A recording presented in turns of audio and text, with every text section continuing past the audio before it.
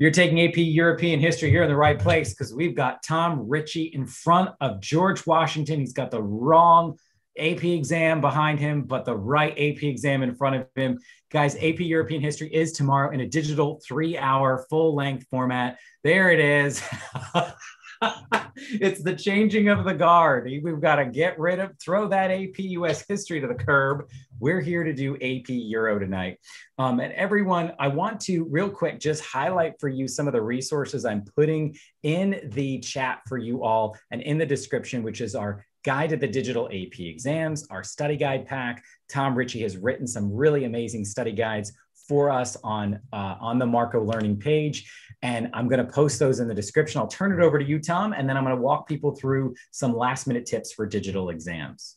All right, John, thanks for having me on the channel. And we are, going to, let me go ahead and open up so I can see the chat here. And thank y'all so much. And make sure we are shouting out to Suraj, Kadaji, okay, and Faisal's a little bit scared, but you don't have to. Okay, Miss DeVoe students, you should not be afraid at all. Okay, so that's something to note here. So with that, we've got a request for the Russian Revolution, which is actually a topic that, a lot of times, I mean, I have not, a lot of times it's one of those things that kind of gets buried in World War I, and, who likes to talk about communism? I don't know. But with this, the Russian Revolution, I'm going to go ahead and make some tutoring notes available to y'all here. So this is just informal. I have not published this before. These are, I mean, I've got volumes and volumes I could publish from tutoring sessions, but this is just informal. I'm going to put this in the chat so that y'all can download that. Okay. Cat and Ace, glad to help. And ladies and gentlemen, make sure you followed Marco Learning on Instagram. That is something, something here that with that, we just want to make sure that we are, that we're following Marco Learning. I provide support personally for 3 subjects: AP Euro, APUSH, and AP Government. Marco Learning provides support for over a dozen subjects. So a lot of y'all are in 10th grade right now. Marco Learning is going to be around for you in these years that are coming up. Okay. So with that, that's something to note here. So the Russian Revolution, I'm going to note here, Russian Revolution tutoring notes. Okay. So tutoring notes. So these are here. Okay, so that's something that you can click on. You might have to copy and paste or something like that. Let me make sure I gave y'all the right thing. And y'all make sure to stay hydrated. I know y'all aren't talking as much as I am, but make sure y'all are staying hydrated because I feel my voice almost heading out. So with that, ladies and gentlemen, I've got these Russian Revolution notes that I think could be very helpful for you. Of course, that's POV me here. I made them, but again, now one thing to note for some topics, especially in the early units, remember marcolearning.com/AP Euro. This is what it looks like when we get stuff in a publishable form. There are some great and beautiful study guides here. Also, remember that there are free resources, a free practice test, and a free unit by unit study guide that can come in very, very handy for you as you're preparing for that, at-home digital exam tomorrow. As you're preparing, it's not at home for all of you, but I'd say for most, but while you're getting ready for it to come up, certainly you can't use notes during the exam, but you can use notes as you're preparing, as you're sitting there. So make sure, go ahead and download that study guide pack. That is a great investment. And the reason why it's a great investment is because it's free, y'all. Okay. And that's about the best investment ever. So with that, I'm going to go on to my tutoring notes here on the Russian Revolution. Now, first of all, I've got some heavy context here for those of y'all that want to get into that there's still this gap, between Central and Western Europe and Russia. Okay. Which of course, there's still even a gap today that was exacerbated by communism, but a gap between, Eastern Europe and Western Europe. So that's something that you want to note there. Now, as far as that, John may get into this. Now, I'm about to go to my SAQ clinic, but John has a copy of this and might get into that. And we're thinking about the geographical distribution of industrialization and how that's going. One of your SAQs tomorrow will be a map. Remember that on your exam tomorrow, there will be no non-stimulus SAQs. There will be no choices on the SAQs. Every one of them will have a certain stimulus. So you'll have secondary source and the primary visual source like you usually do. And in addition to that, you've got 3 new kinds of SAQs, map, data, and primary source. Okay, so you're actually going to have 5 SAQs on the digital exam. So that is something that is very important to note there. So going from there, we see this gap here. And then we also can see Russia kind of missed out on the revolutions of 1848. Anarchism comes up in your course and exam description. So I would definitely look into some of the differences and similarities between Marxism and anarchism, both radical socialist movements that their goal was to overthrow the state. Now, note violently, okay? But a little bit different because Marxists, they want a large-scale insurrection led by the urban masses, whereas anarchists are more into isolated acts of terror, orchestrated by small groups of revolutionaries. Now, the Marxists would eventually take over Russia and start the Soviet Union, but anarchists were actually much more plentiful in Russia in the late 19th century. And, this is the sort of thing that Alexander II, who was a liberalizing czar, who was a reformist liberalizing czar, was killed in basically a terror attack, like a bomb. Went off and killed him. So in 1881, he's assassinated by terrorists. There is a beautiful church that is built on the site where he was assassinated. They call it a church on the blood. There's one for Nicholas II as well, like basically just on the site where the Tsar was assassinated. Nicholas II and his family are actually considered martyrs in the Russian Orthodox Church because they were killed by communists during the revolution. Not primarily for their faith, but the Orthodox Church, considers them actually not martyrs, but passion bearers. It's kind of like martyr light, if you think about it. But with that, you see that Alexander II continues industrialization. Note that, that we see here in Alexander III, there is an effort to industrialize. Now, Nicholas II comes in, the Russo-Japanese War doesn't go so well. One thing we want to note about the Russo-Japanese War is that while China was subject to Western economic imperialism, not like political, but economic, Japan, they decided we don't want to do that. Japan does not want to do that. And so going from there, that is, that's something that we're going from here. And so with that, the Russian Revolution of 1905, it's not just because of the Russo-Japanese War, lots of stuff going on in Russia. Remember, up until 1905, Russia still had an autocracy, basically like a Louis XIV kind of government, where there's no representative body, no checks and balances, nothing. And so the Russian Revolution of 1905 ends up with a constitutional monarchy, so the Bloody Sunday Massacre is part of this. Now, don't confuse the October Manifesto with the October Revolution. October Manifesto is basically Nicholas II authorizing a constitution for Russia. And so Nicholas becomes a constitutional monarch, still has veto power over all legislation, but a constitutional monarch.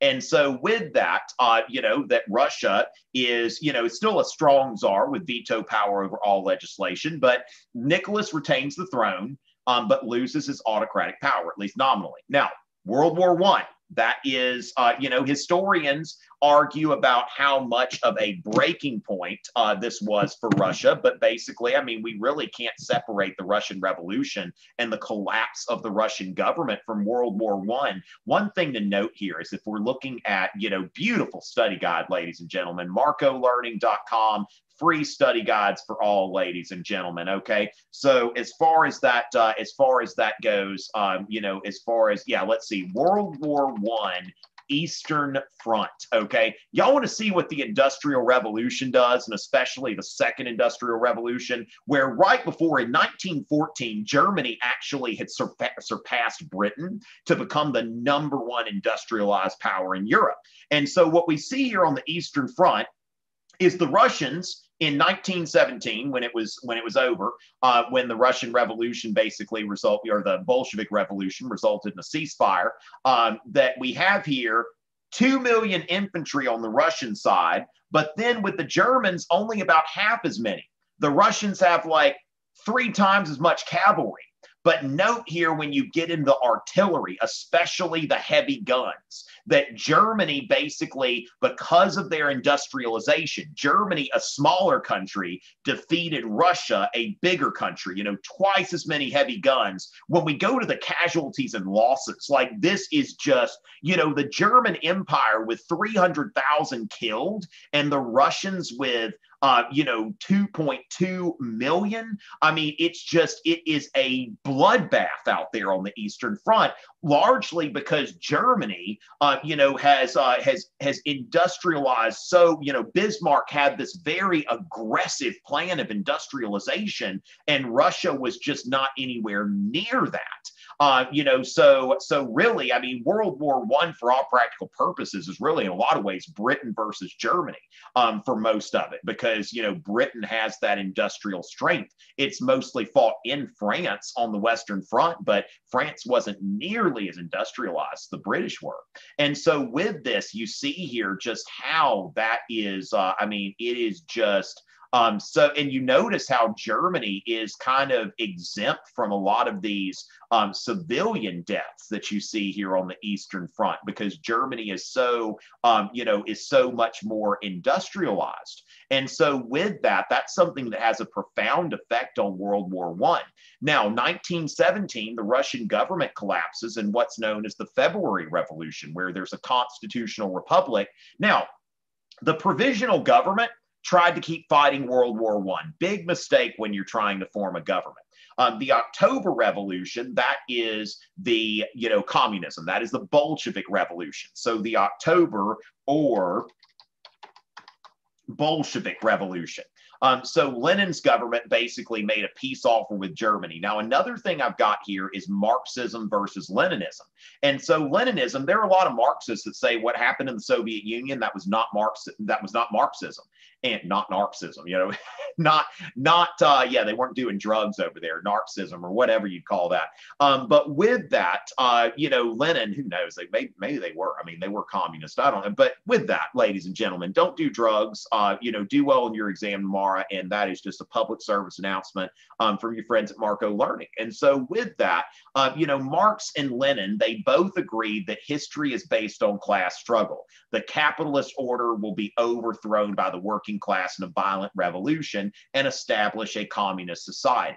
Now, note here that Marx, he had a system, he had a science behind this. And he said, first, there needs to be a bourgeois revolution. Okay. And so with that, there has to be a bourgeois revolution, kind of like the French Revolution. Okay. And so with that, this is something, is something here that is, I realized that I want to switch these and I just never did. So, well, actually, never mind. I did not do what I meant to do there. Okay, so as far as that goes, Marx said that a bourgeois revolution has to happen first. And so with that, that's something that, that has to happen first. And so going with this, this is, let's see, we're going to delete that. Yeah. So then the working class is going to independently establish a class consciousness. Whereas Lenin, what I always say is there are some people that say that people are basically smart and can figure out their own interests. Other people say people are basically stupid and need to be told what to believe. Marx believes that people are generally, smart and, good. They can kind of interpret their own interest. Now, Lenin's like, no, people need to be told what to do. Okay. Now, Marx said, this is only going to happen in like a place like Britain or Germany, which had already industrialized and experienced something of a bourgeois revolution, which Russia still had a rural and barely industrializing economy. Now, Lenin says, nope, don't need a bourgeois revolution. I can do this. Hold my beer, Marx, or my non-alcoholic beverage, root beer. Hold my root beer, Marx, because y'all are underage. Okay, so with that, hold my root beer, Marx, because a communist revolution, I can make it happen in Russia.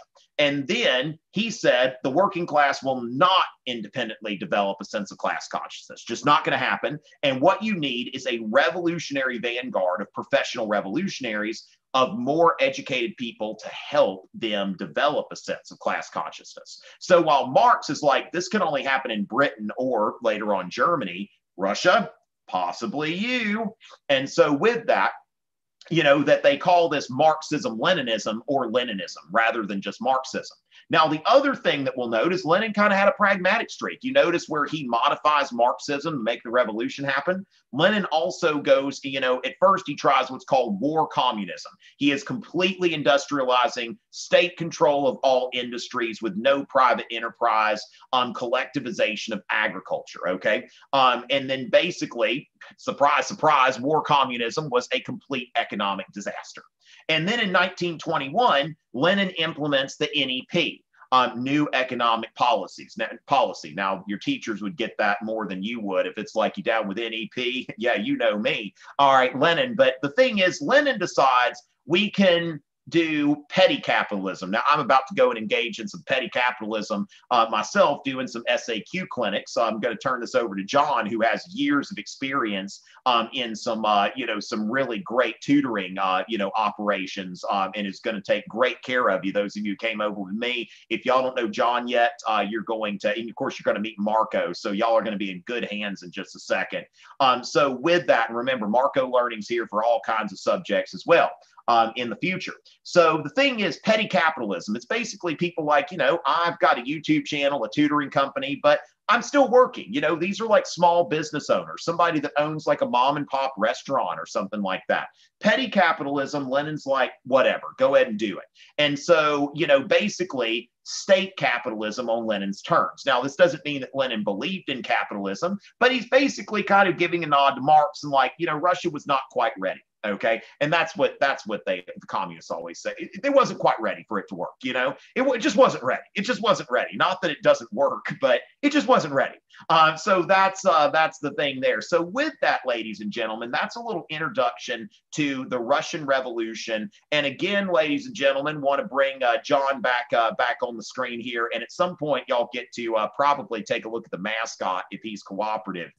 So John, thanks a bunch for having me on the channel here tonight, and you know, have fun with all these new subscribers who are going to find out what Marco Learning can help them with, not just on this exam, but with all kinds of exams. Great. Thank you so much, Tom. And everyone, I put the link to Tom's AP Euro playlist. He hearts AP, kind of. Thank you, Tom. Have a great night. And yeah, I heart AP, not necessarily like the people that run it, but some of them are good people. But yeah, but AP, I mean, this is great. Marco Learning merch, ladies and gentlemen. Marco the dog right there on the heart. All right. Thanks again, John. Always Thank a pleasure. You, Tom.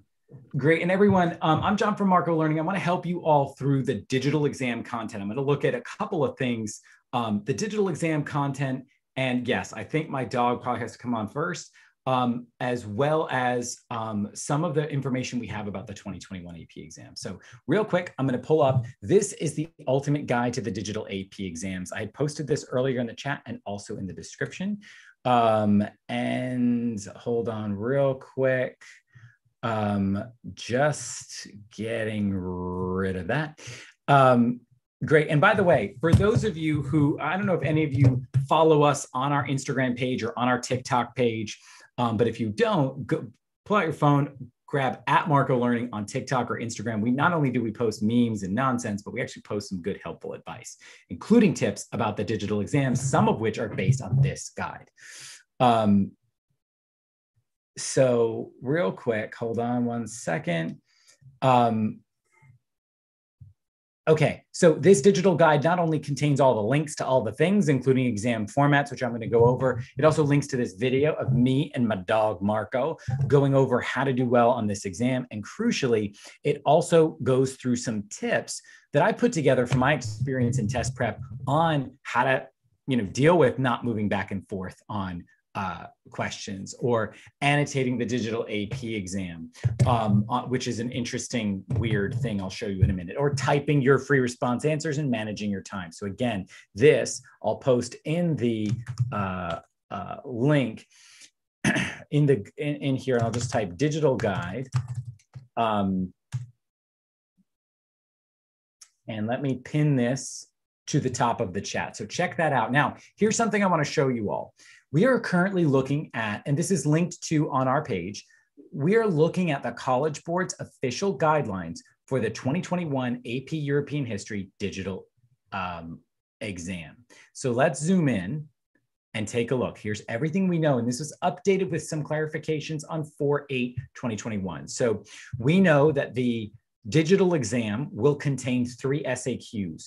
Unlike, and you might have seen these, for example, these are the real free response questions from 2021, which I'm going to pop in the chat. I'm just going to say 2021. This is also in the description here for you. Do you notice on the paper and pencil exam, all those paper and pencil people got to pick between question 3 and question 4? You don't get to pick. So your experience of the exam is going to be different.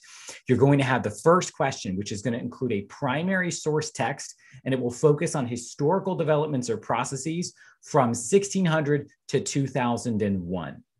Question 2 will be a map source. We haven't seen a required map source before. A map could show up, but it's not normally how this works. And it will focus on historical developments and processes from basically the entire period of AP Euro.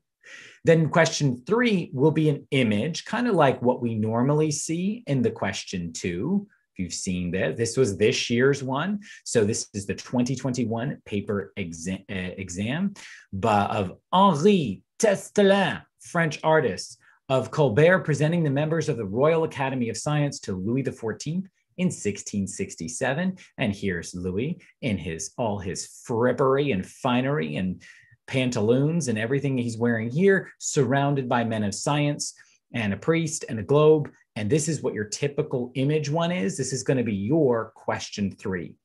After the 55 question multiple choice section, after the short answers, you're going to have 40 minutes to answer these 3. The computer's going to send you to an automatic 20-minute break. And the computer's going to kind of lock down. And then it's going to be like in a 20-minute break. You can't turn it off. And then it's going to go back in automatically. You don't control this process. The break starts, the break lasts, and the break ends automatically. Then we're in section 2, okay? You're going to get a standard, typical old DBQ with 7 documents. Now, let me show you how this looks on the actual test. So I'm on the College Board's website. And again, this is all kind of linked out from here, our ultimate guide. That's why it's ultimate. It's got all the links. If we go to the preview the digital exam guide, I'm going to show you a couple things about the DBQ. So one thing they say here on the DBQ is you manage your own time. You're going to deal with the DBQ time within an hour and 40 minutes. You're gonna have an hour and then 40 minutes for SAQs. If you steal a few extra minutes from the final set of short answers, that's fine. But once you submit the DBQ, you can't go back. It says it here. Do not spend too much time on any one question, the DBQ. But remember that you cannot go back to a question once you've submitted it. So that's how this works. It's going to be, just to summarize, 55 questions, 55 minutes, multiple choice. 3 short answer questions in 40 minutes, an automatic 20-minute break, and a typical old DBQ. There will be no long essay question. You're going to have 2 other short answer questions. Here's how it works. Question 2, which is really question 4 of the short answer questions, will have a source with a data set. This is a chart or a graph. And it chart, table, graph, whatever, and it will focus on the full period. And then the final one will be a secondary source text. So it will look like typical question 1. Here, this is from Anne-Louise Germaine de Stael, which is from 1818. And that is an older secondary source that you have to analyze looking back at the French Revolution, sort of a primary / secondary source. So this is going to be a secondary source text from 1600 to 2001, and they're going to combine those 2. Any questions about this? And I'm going to put this exam formats link right here. So hang on to this for me in the chat. Again, I've linked almost all this stuff in the description of the video. This is on page, they didn't put the numbers on here. Thanks, College Board. But whatever page, page 5, it looks like, where this information is stored. On the digital format, a couple of other things. If you have not realized this, there isn't a timer that you can hide until there's 5 minutes left, and it will sit there in red. and be there on your screen. You can annotate. So I'm not actually touching anything. The College Board software is kind of showing off on their slide how you can highlight, underline, and do all this work. We are not recommending that you get lost in this annotation software, right? Figure out a way that is something that you can count on. Yeah, and some of you, and the exam setup is hurting your head. And I encourage you all, if you have not done the exam setup, do it like right after this video. Go to the download the College Board app and make sure that you are fully logged in, fully set up, clear out your workstation, and make sure that you're really taking your time with this. So this is the annotation tool. There's a reference chart we don't need because this is Euro. You can expand out and zoom in and out of your answer choices. So I definitely recommend that you get comfortable with this, get comfortable with all the rules and regulations. You do not need to spend all your time reading instructions on test day. The instructions aren't going to change. Regarding the multiple choice, of course, you cannot go back. This is the thing we've been talking a lot about on our TikToks and our Instagrams and everything. And by the way, guys, don't spam in the chat. I'm just going to, hang on one second. Just put some of these people in here. I'll get to your questions when I can. We are going to also look at the free response questions. Okay. So, and thank you, by the way, for everyone who's here. If you like this video, press that like button, subscribe to our channel. We've got a whole playlist actually inside this channel to help you guys with each of the main units. Okay, so you will not be going back on this. Remember, there are automatic breaks and then we'll begin and end. Let's take a look at this typing software for just a second. Do you notice this, everyone? It says 1A, B, C, D, E. You can move back and forth within different parts of a short answer question, but you cannot, once you submit the full question one, it's over. And this is exactly how this will look on your test tomorrow, should look, is each short answer question. And again, I'm going to just block off people who are spamming in the chat. Please don't. So these short answer questions have multiple parts. You can go back and forth in these parts. So, but once you submit question one, that's over. Source documents, you notice, guys, for the DBQ, each of the documents will be here. You'll be able to move in and out and zoom back and forth. All of that functionality is set up for you to do well. Once you submit that essay, you cannot go back. One key thing I want to show you all, and we did go over this on the Marco Learning TikTok channel, was there will be no cameras, no photo ID, no microphones recording you. This is officially not an open book, open note exam, so you can't have anything open. We are strongly recommending that you do not touch any of that stuff. On a DBQ, guys, it's already an open book test. They're putting 7 documents in front of you. Going on Wikipedia rabbit trails, finding videos, trying to sync up with other people who have different things, it's actually going to waste your time. Focus on the documents that you've got. And let's take a look, for example, at those 2021 free response questions. And this was a very typical kind of free response set with the exception of the DBQ. So we got, you're going to get one of these. I think this is your question 5. You're going to get one of these. I think this is your question 4, the image-based one. Here's this one that is asking you to choose stuff. You will not be choosing. You're going to have to answer each part of the short answers on your exam. Somebody was asking earlier about what should you do for short answers? How much should you write? And the correct answer to this is like 2 to 3 sentences, complete sentences can get the job done. Tom Richey's always said, make it a specific answer question, an SAQ, specific answer question, not just a short answer question. It's not about the length of your response per se, it's about the specificity. So instead of saying the Reformation changed many parts of society because Martin Luther made things different, say Martin Luther challenged the authority of the Catholic Church, argued for sola scriptura, the doctrine that the Bible is the primary source of inspiration, and railed against the selling of indulgences in the early 1500s. I've got names, dates, places, people, and events packed into that makes it specific. So aim for every specific name, date, place, person, and event. We're going to try this right now. I want to go to this right here. here is this image of Louis XIV. This is from the 2021 released paper and pencil exam. You won't see this tomorrow, but this is what people had to take on the exam earlier. So when you look at this image, this is about the scientific revolution. I want you all in the chat right now. I want you to name every single name, date, place, person, event, thing, word, whatever that you know about the scientific revolution. Who are the celebrities of the scientific revolution? Who are the poster men and maybe some women, but probably mostly poster men of the scientific revolution? What? Okay, great. Couple things. Okay, yeah. So I see them coming in right now. Galileo, Copernicus, Brahe, heliocentrism, Galileo, heliocentric, Newton.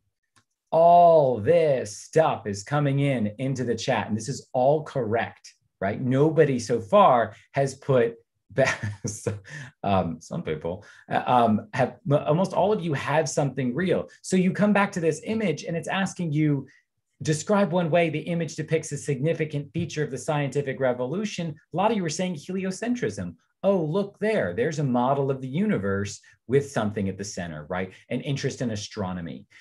Here is, let's see, we've got rolls of paper, books, maps. There's cartography. We've got, let's see, exploration. We have anatomical interest.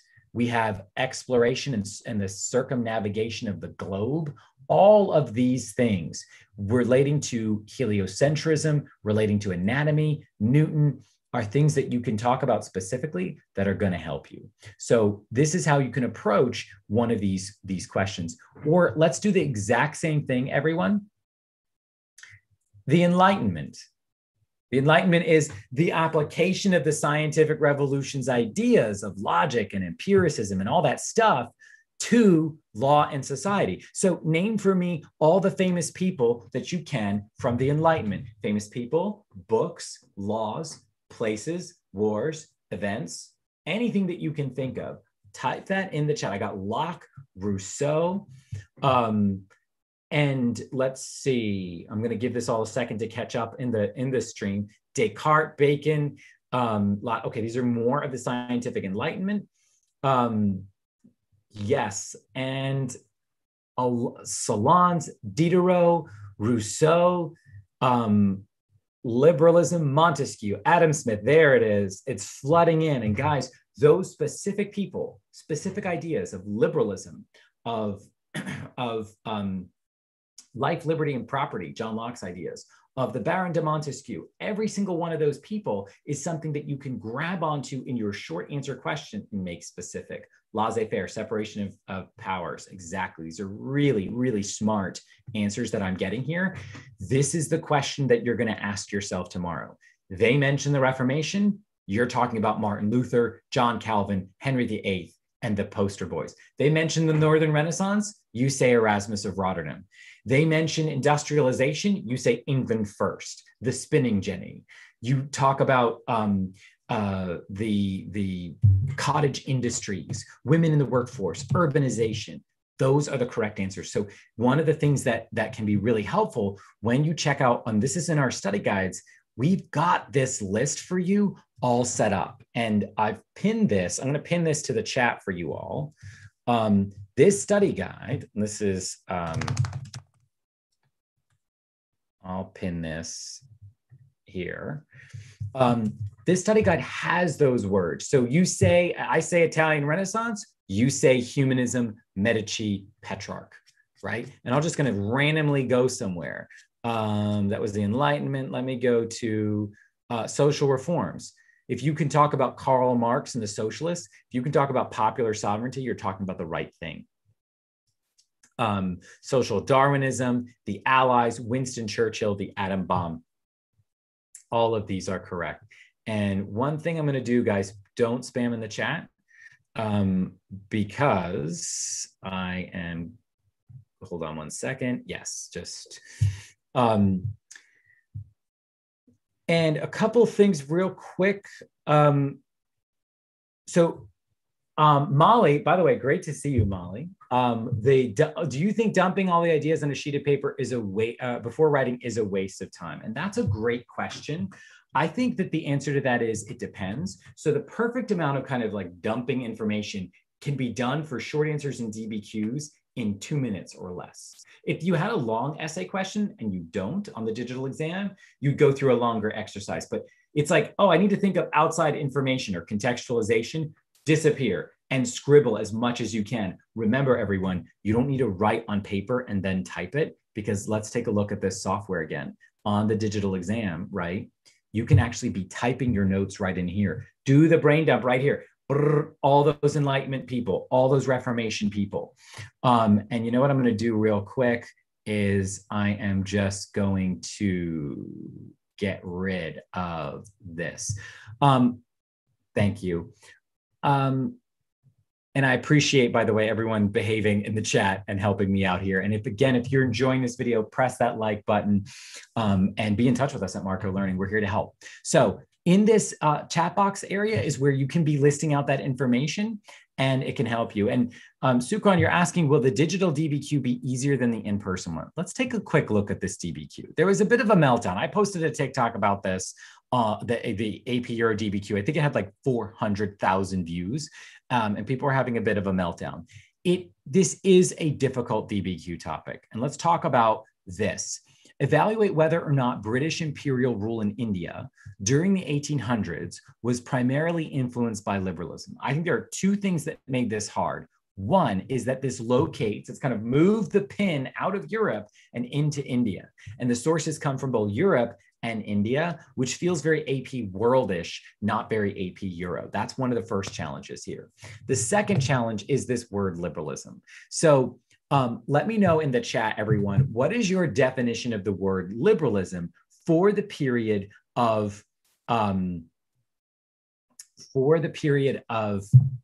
the 19th century, not today. Conservative versus liberal or Tory versus liberal or whatever category does not apply the same way. What does liberalism mean in the 19th century?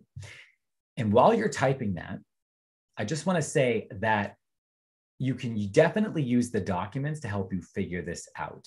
So, and shout out to Mrs. Sousa, by the way.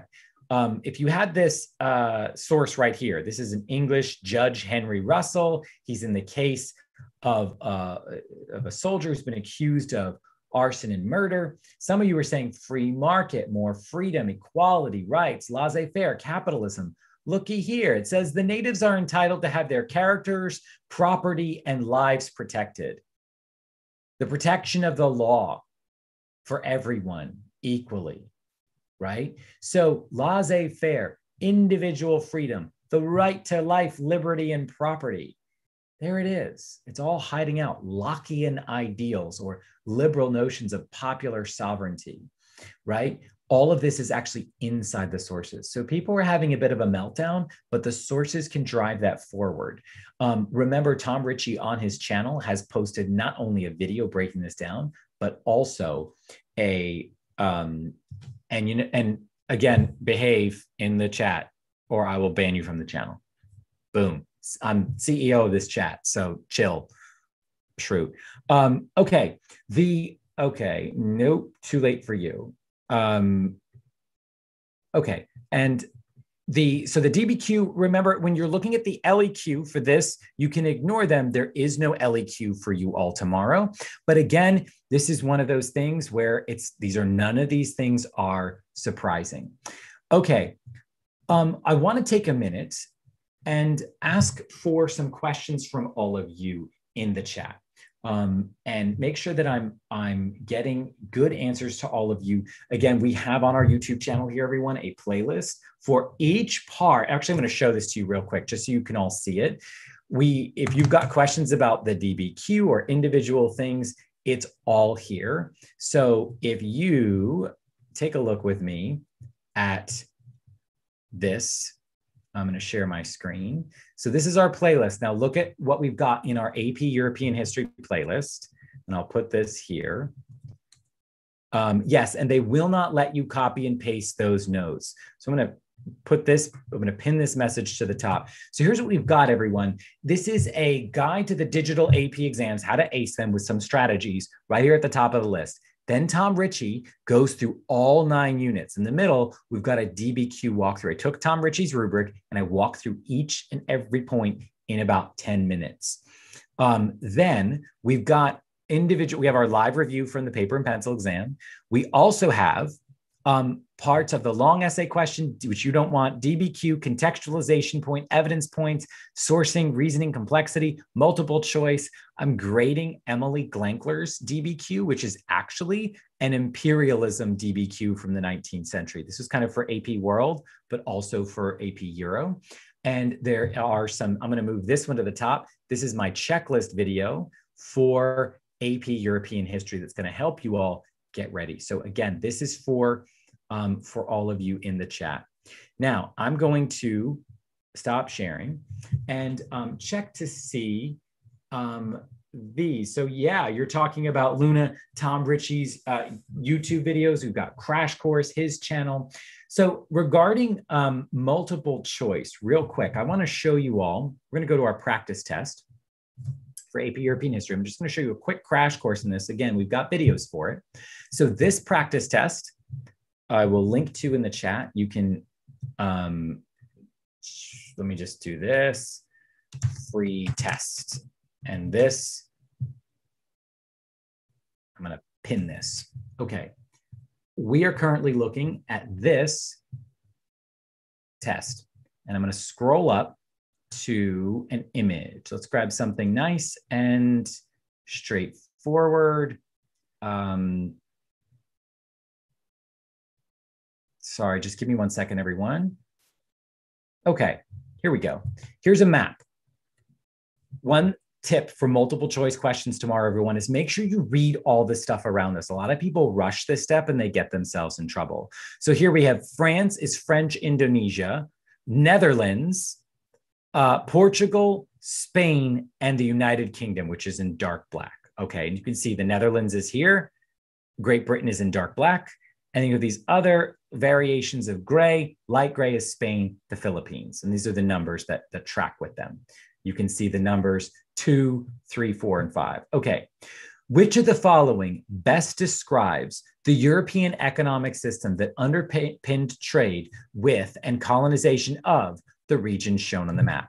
So what is the European economic system that describes the use of colonies for trading purposes? Is it feudalism, the medieval system that bound a lord to his serfs? Is it mercantilism or mercantilism, the system of trade governance that was useful in the 17th and 18th centuries?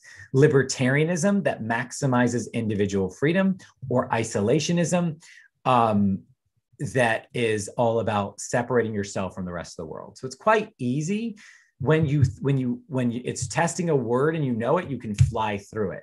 Now, here, this is harder. 24, which of the following was a major contributing factor in the European exploration of Southeast Asia? So I have a confession to make. I don't know a lot about European exploration in Southeast Asia. I don't know a lot about a lot of things. And in fact, if I took an AP European history exam right now, I would get a 5 on it, and I would get a whole bunch of questions wrong, because you don't need to be perfect to do well in this exam. You don't even need to be close. What you need to do is make sure that you get the most points you can in the time that you're given. Do not spend 7 minutes on one multiple choice question. Do not botch the timing on this test. Maximize your result and don't be perfect. So what I want to do is share my screen one more time and take a look at this question that I'm acknowledging I find difficult. Is it that what was a contributing factor in European exploration of Southeast Asia? Was that contributing factor the European rejection of Chinese and Muslim navigational techniques, that Europeans rejected Muslim and Chinese navigational techniques that caused them to do that? Renewed interest in the learning of languages and of indigenous peoples. I don't think that Europeans were super interested in that. The economic failure of European colonies in South America. Well, South America would be maybe Spain. That's why the Spanish were there. Maybe the Portuguese. I don't know. Okay, please, again, do not spam in the chat. The need for laborers and markets to supply industrial enterprises in Europe. And the answer to this question is D. They use indigenous labor here, and they used goods to support economic markets. So D is the correct answer. And I didn't really know that that was the answer. I just knew that A didn't have anything to do with it, that B was not something that Europeans, some anthropologists were interested in, but not really. This doesn't make sense because the only countries in South America are Spain and Portugal. That doesn't explain why the French and the Dutch and the British are there. So this is a really good example of how you look actively for wrong answers, and that will help you. Okay, so again, no if spamming in the chat. I am going to just delete all this. Okay, so the okay, any other questions? There is this question about the breaks. I know that there's a 20-minute break between section 1 and section 2. There may be a short one that's baked in. I don't remember off the top of my head. I think there might be a couple of other short ones, but the key one is that 20. Okay, so any other major questions or topics I can cover before I bring on Marco? And actually, before I bring on Marco, what I can do is maybe encourage you all to get your cameras ready so you guys can take a picture of Marco. And yes, actually, there should be some moderators here to keep this. Normally, we have a very well-behaved chat, and most of you have been amazing.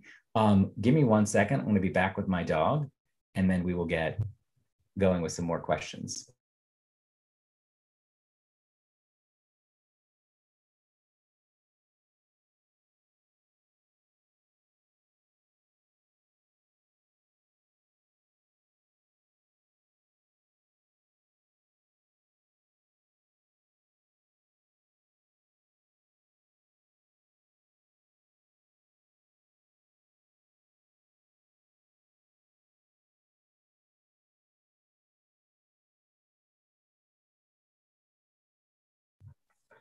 Hang on, I had to just turn the mic back on. There's Marco. Now, Marco is digging in the garden, so he's very dirty, and he's fighting me. He doesn't want to be here with all of you.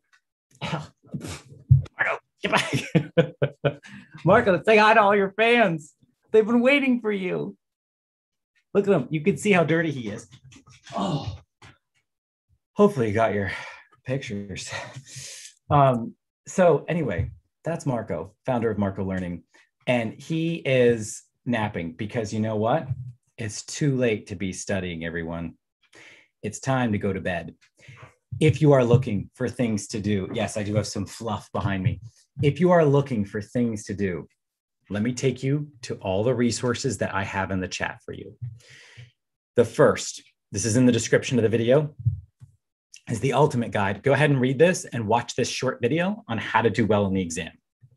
Remember, this exam format I posted in the chat earlier. I'll post in the chat again for all of you to make sure that you have available on the test. And let me just do this. Yes, there's so much love in the chat for Marco. And yes, good. He is a Samoyed. That's exactly right. So some of you know this. A lot of you are going to get that multiple choice question right tomorrow on what kind of dog Marco is. Remember that the 2021 AP European History free response questions are available for you in the description of the video. There is the free study guides that we have on our site. I'm going to push this into the chat as well for all of you. One great place to go is actually, it's very simple. If you don't get the link in time, is to go to marcolearning.com/AP Euro. We have free study guides on each of these topics in the early units, if you need that review, as well as our main study guide pack.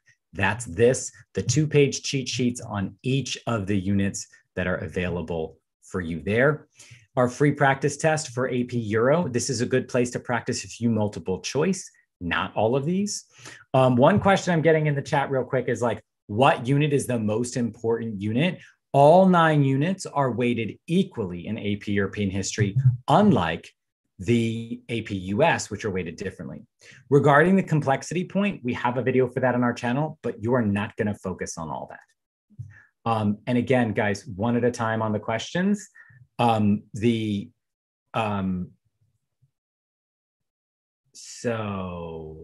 real quick.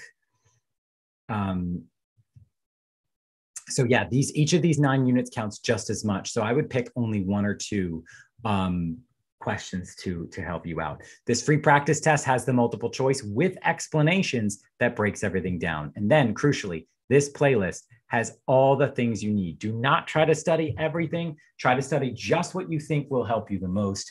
And again, be in touch with us at Marco. Comment on our Instagram and TikTok content. Let me know. Oh, by the way, the multiple choice we just went over was the Marco Learning Free Practice Test. There are no released multiple choice. And remember that after your exam, you are not allowed to talk about the exam content after it, okay? So great. Guys, reach out to me. If you have questions, you can comment on our TikToks and Instagram. We do a lot of those. If you're watching the recording of this, post your questions in the comments. And best of luck to you